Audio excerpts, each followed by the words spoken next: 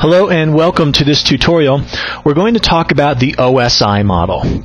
Now, this is another reference model similar to the TCP IP model that we discussed in the last tutorial. By the way, if you haven't yet checked out that tutorial, it's probably a good idea to pause this video now and to watch the TCP IP model first, because in this one, not only are we going to talk about the OSI model, but we're going to compare and contrast the two, and we're going to rely on some of the concepts we covered already in that video. Alright, so the OSI model stands for Open Systems Interconnection, and this model actually predates the TCP IP model. The OSI model came first. And just like the TCP IP model, the OSI model dictates the rules of communications. This explains how different aspects of computing interact with each other. And in fact, this is where the standards are defined and referenced, so that everyone looking to participate in the game of communications can rely on this model to know how everyone else is going to work. In other words, this provides us a blueprint of how to communicate with each other. And the OSI model is very popular.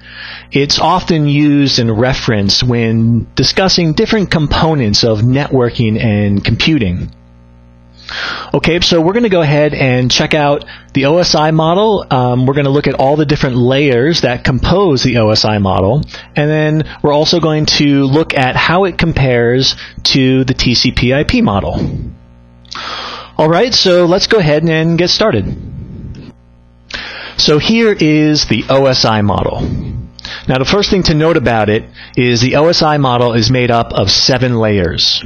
And it starts at the top here with the application layer, and it works its way down to the bottom, which is the physical layer. So we're going to go through each one of these layers and figure out what they do and why we need them. But if you were to break this model into 2 groups to make it a little bit easier to comprehend, it would look something like this. The top 3 layers can be grouped together, and these 3 layers all have to deal with applications within a device. So how data is moved and communicated within a single device. So think about everything that might happen in a PC when a particular function is happening, when a particular application is running. Well, these 3 layers all deal with that sort of functionality. The second group has to deal with the bottom 4 layers. And when we group these together, all 4 of them have to deal, are concerned with the networking portion between devices. So in other words, how data is transmitted from one PC to another. Okay, so just a very broad stroke of cutting up this model to distinguish 2 different groups.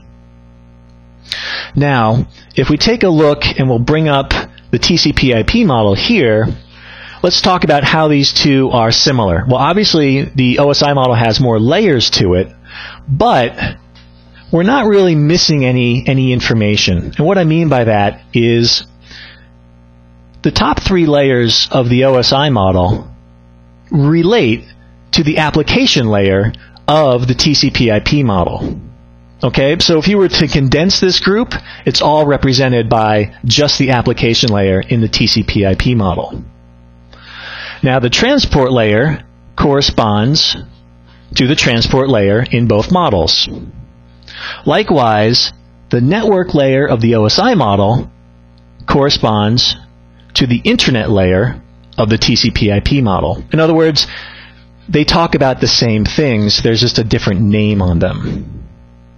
And then just as we had the grouping of the top 3 layers represented in the application layer in the TCP IP model, well, here we have the bottom 2 layers correspond to the single network access layer of the TCP IP model. So really, the TCP IP model is kind of a condensed, shortened version of the OSI model.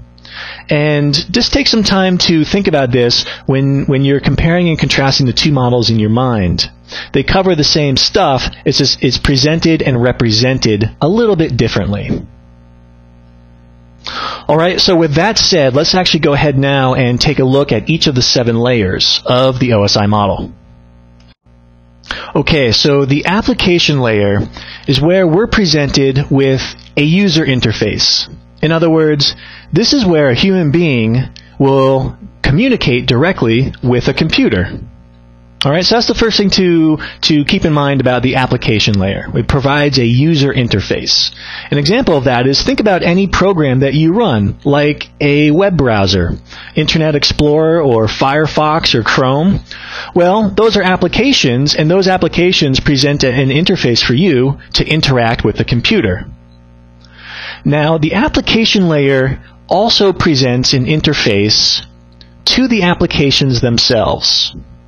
In other words, an application, once you enter some data and then you hit the send button or you hit enter so that you can go to a website, that application then has to talk to the rest of the computer in different processes in order to make your wish come true. So in order to do that, the application layer defines, how it has to talk to the rest of the computer. All right, so not only is it an interface to you and me, it's an interface for the application itself to talk to the rest of the processes that enable it to communicate. Now, some examples of protocols that you'll find on the application layer are HTTP for going to websites, FTP and SNMP, and even voice over IP. All right, so those are the main characteristics and attributes of the application layer. Let's go ahead now and move one down to the presentation layer. Now, the presentation layer has a specific purpose, and its name kind of gives it away. Basically, the presentation layer presents data to applications, to programs running. In other words, the presentation layer will format or translate data when it has to go to and come from applications when an application is communicating. Because as you're going to see, when we go all the way down the stack in OSI Model, the data that's being communicated takes on different forms and different things are attached to it, and then eventually it's sent across a network to somebody else. So the presentation layer is like a personal translator for an application. Also, encryption is defined at the presentation layer. Not only that, but processes like compression and the decompression of data, those also happen at the presentation layer. All right, so when you think of presentation layer, think about how the data is presented or how it's delivered to and from the applications, and the presentation layer has to present it or deliver it in such a way that the applications can actually understand it. All right, so let's move on and take a look at the session layer. Now, with the session layer, we talk about how particular sessions are managed. In fact, the main purpose of the session layer is to manage or control the different sessions or communications, the conversations that an application might be having. So in other words, an application, let's say a web browser, you may have a couple different windows open to a bunch of different websites. Well, the session layer is going to go ahead and manage each one of those communications. It's like a different conversation, and the session layer will go ahead and be involved with the setting up of that conversation, managing it while it happens, and then when it's over, to go ahead and tear it down. So all the data that is sent and received during a particular conversation, the session layer makes sure that the right application gets it. Okay, so really the session layer is the conversation moderator. This is the person in the room making sure that the right people are talking to each other, and that if I'm talking to you, I can hear what you're saying and you can hear what I'm saying. All right? Now let's continue our track down the OSI model and take a look at the transport layer. But keep in mind, we just finished the top 3 layers, and these all have to do, like we mentioned, with the communication process within a particular device. Now we're going to go ahead and move into the second grouping, the last 4 layers, and that is where we start to get into the details of how that data is communicated or delivered between different devices. Now, the transport layer was also discussed when we talked about the TCP/IP model. And there isn't really much difference between the OSI model and the TCP/IP model when we talk about the transport layer. So here we're talking about the reliable or the unreliable delivery of data. This is where we start to get concerned with how data is going to get from one side to the next. We can also talk about error recovery happening at this layer. That leads us into the conversation of UDP and TCP. These are the two main protocols that are found at the transport layer. And just a quick overview, TCP is considered a connection-oriented protocol. It is concerned with the guaranteed or reliable delivery of data, and it also performs error recovery. Now, UDP, on the other hand, does not guarantee delivery.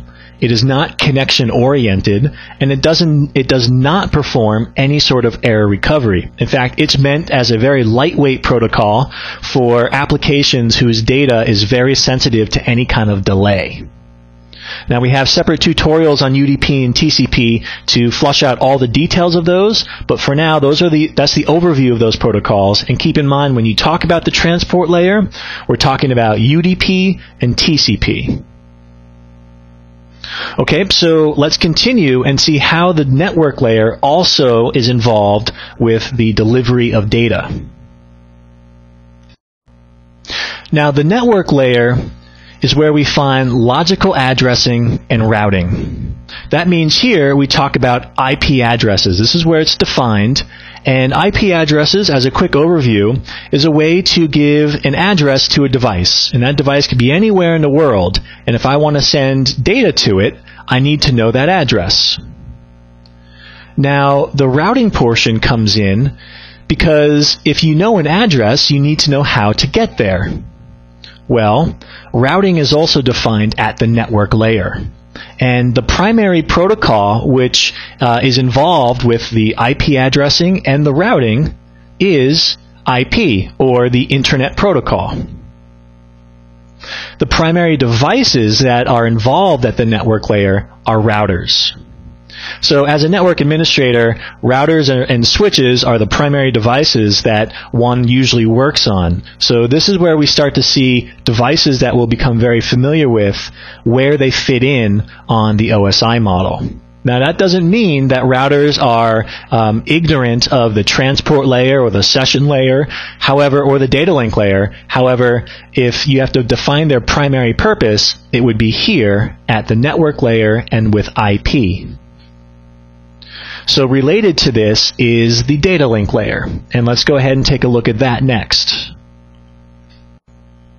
Now, the data link layer is where we start to talk about how we actually access the physical media. In other words, we have this data coming down all the way from the application, working its way through presentation, session, transport, and network.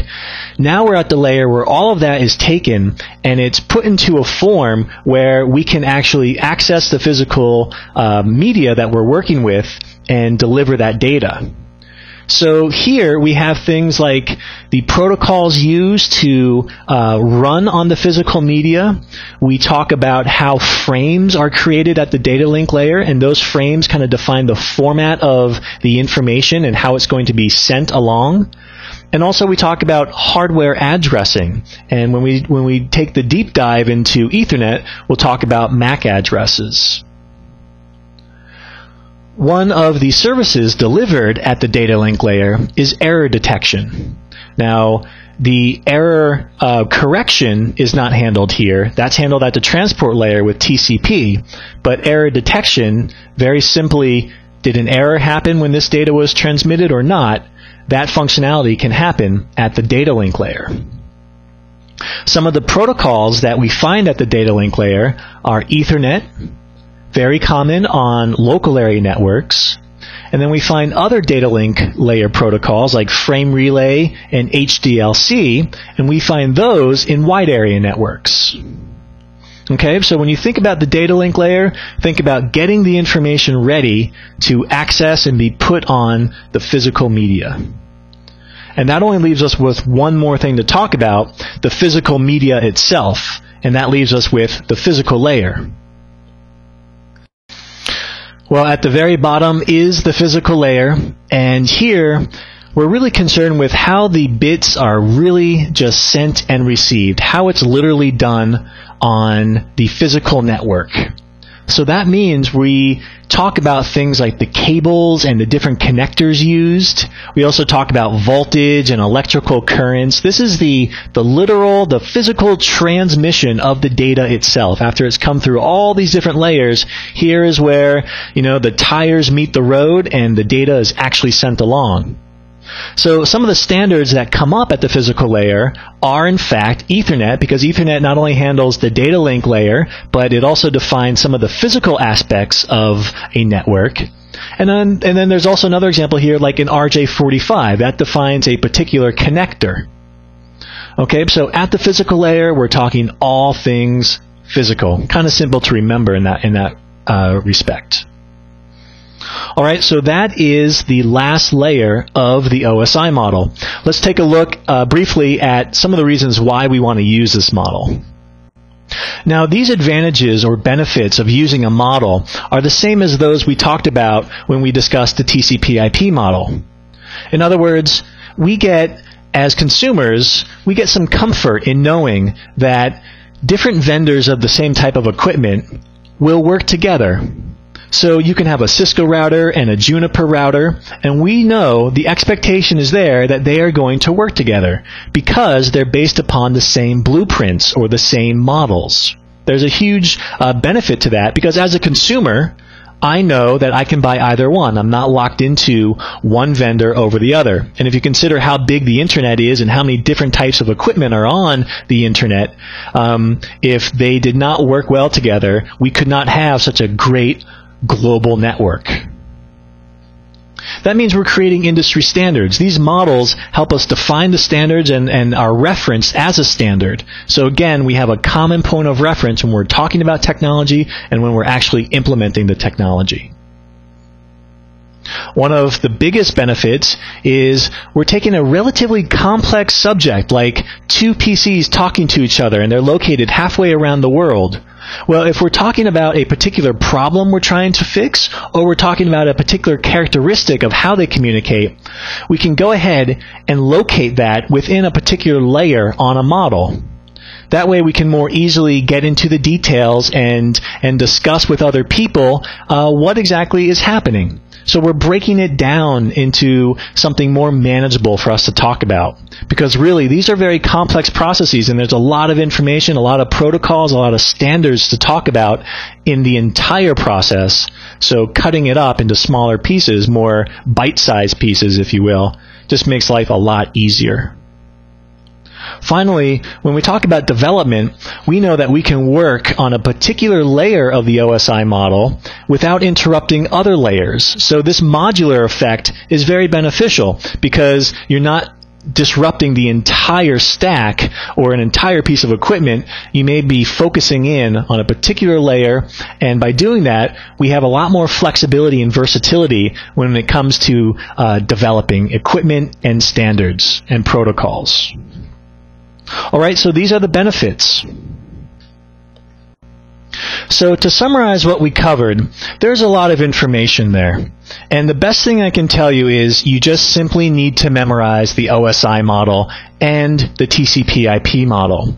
Know the names of each layer and know the function of each layer. Now, if we talked about any protocols being present at a particular layer, just be familiar with them. Some layers have many protocols. You don't have to memorize all of them right off the bat, but just start to get more and more familiar. And if you see a protocol, try to place it at a particular layer. And finally, knowing the order of the layers is just as important as knowing the names and the functions.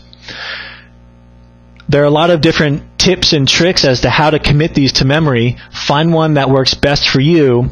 And this is not just an academic exercise, because as you start to learn more and more about networking, this model actually helps you not only understand more in-depth technologies, but also it's very useful in the field when you're troubleshooting and talking to colleagues. Okay, so that's it. That is the OSI model. Thanks for watching.